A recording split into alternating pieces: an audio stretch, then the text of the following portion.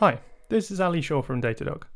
In this two-part series, we're going to look at how to use Datadog synthetics to proactively monitor the health and performance of your web applications. Today in part 1, I'll be sharing with you a tip on how to create an API test to check for availability and uptime of your applications. From the Datadog synthetics homepage, click New Test, then New API Test. First, we're going to define the URL we wish to test. In my case, I'm going to use shopist.io. I can give my test a name, and then I can specify the tags associated to this test. Datadog leverages tags throughout the platform, so it's important to set these to correlate this with the rest of the data I'm collecting. Let's specify my environment tag as shopist, and then I can configure any additional tags to relate this to the rest of the services. I'm going to specify web store. Next, I can configure the locations I wish to test from. There are a series of Datadog managed locations around the world that I can test from out of the box, as well as deploy my own locations for more granular testing. Finally, I specify the time period at which I want to run this test, say every 5 minutes. Let's run a test against this URL to see the response. You'll notice in the response preview that we're presented with the status code, as well as the response time. These elements are automatically added as assertions to my test. In other words, these conditions must be met for the test to pass. Next, I can specify if I want to define any extra headers or parts of the body in my test. For example, I can specify etag as a value.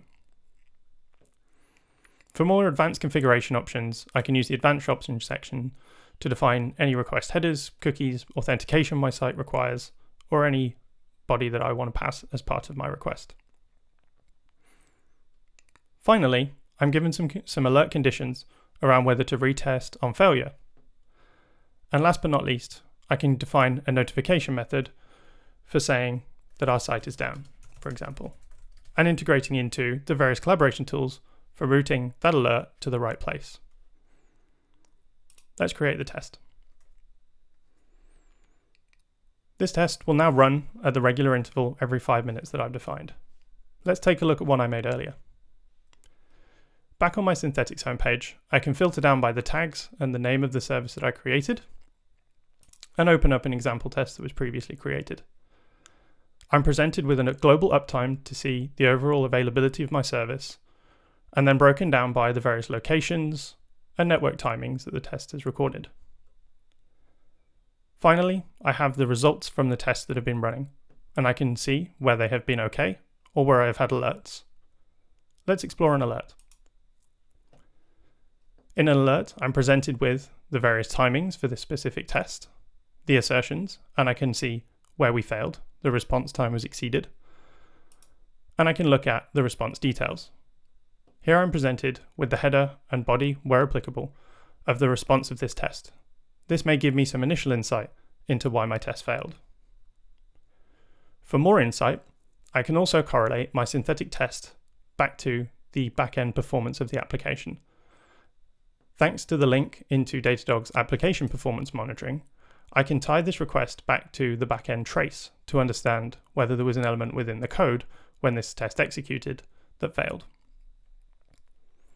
And finally, I can combine all of these metrics that I'm pulling from my synthetic test and build my own bespoke visualizations in Datadog dashboards, whether it's top listing the slowest API endpoints, using the SLO widget to calculate based on my synthetic tests the overall performance from the past week or 30 days, as well as combining all of this data with other Datadog metrics and events.